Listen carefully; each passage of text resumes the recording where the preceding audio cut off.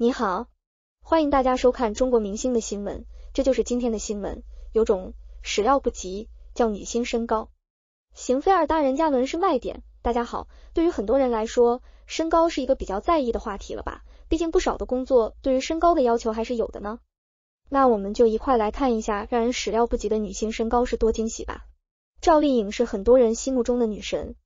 她是个很漂亮的女孩，她也是十分敬业的，对于家庭是很认真的。不管多忙都会给老公过生日，对于事业也是很负责的。她一张娃娃脸十分的有少女感，她给人的感觉就是很小巧，但没想到她身高165，来自四川的鞠婧祎似乎是对于身高来说并没有占什么优势的。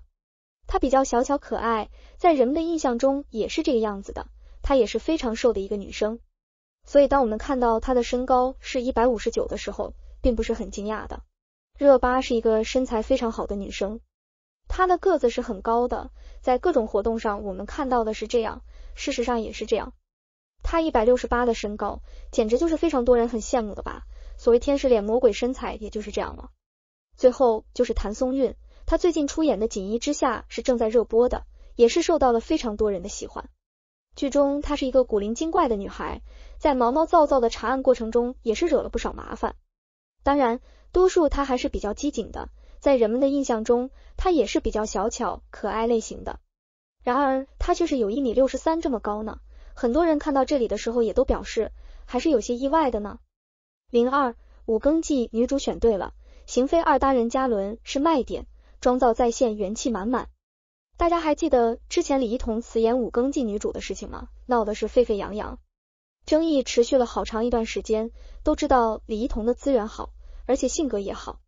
出道多年还是第一次做出辞演这个决定，看来五更季片方是真的惹恼了李一桐。之后关于谁来接手五更季女主一事也是风波不断，比李一桐红的绝不可能来接这个烂饼。李一桐都说了自己当初拿到的剧本跟之后片方宣传的剧本不一，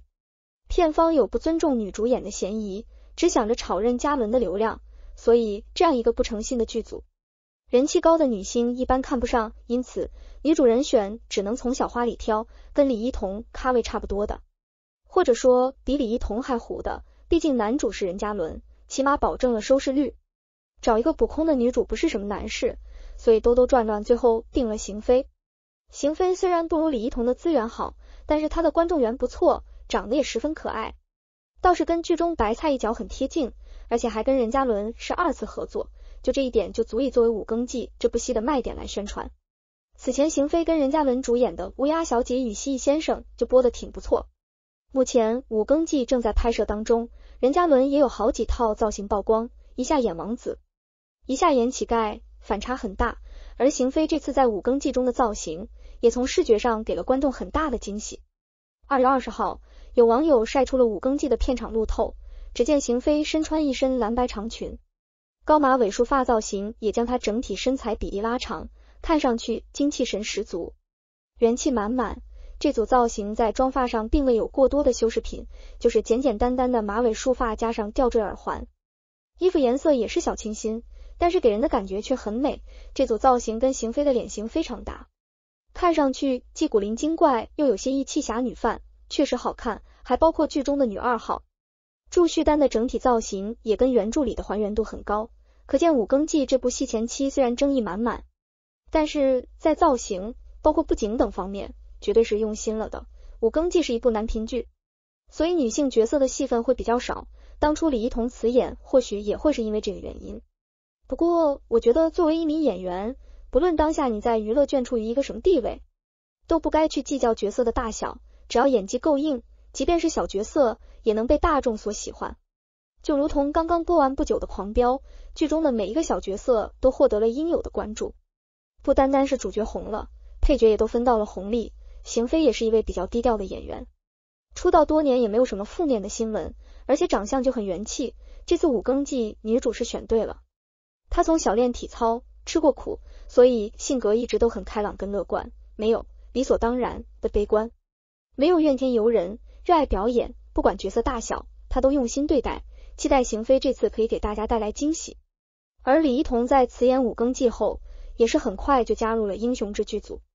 搭档诚意也算是没有亏，任嘉伦跟程毅都是欢瑞的艺人，扛剧能力也是不分上下。目前这2部剧都在拍摄，说不定到时候还会开播撞上档期，娱乐圈这抬头不见低头见。希望李一桐跟任嘉伦之后还会有合作的机会吧。